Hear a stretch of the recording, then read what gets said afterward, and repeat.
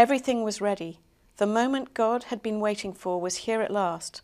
God was coming to help his people, just as he promised in the beginning. But how would he come? What would he be like? What would he do?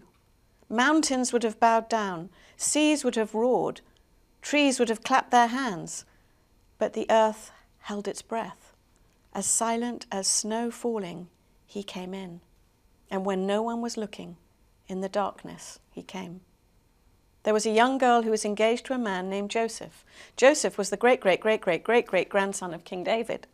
One morning, this girl was minding her own business when suddenly a great warrior of light appeared right there in her bedroom.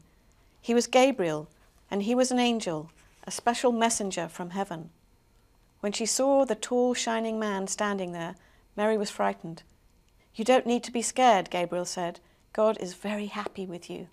Mary looked around to see if perhaps he was talking to someone else. "Mary," Gabriel said, and he laughed with such gladness that Mary's eyes filled with sudden tears.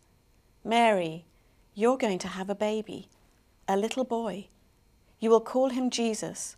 He is God's own son. He's the one. He's the rescuer. The God who flung planets into space and kept them whirling around and around. The God who made the universe with just a word. The one who could do anything at all was making himself small and coming down as a baby."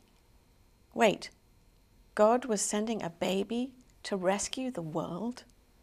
"But it's too wonderful," Mary said, and felt her heart beating hard. "How can it be true?"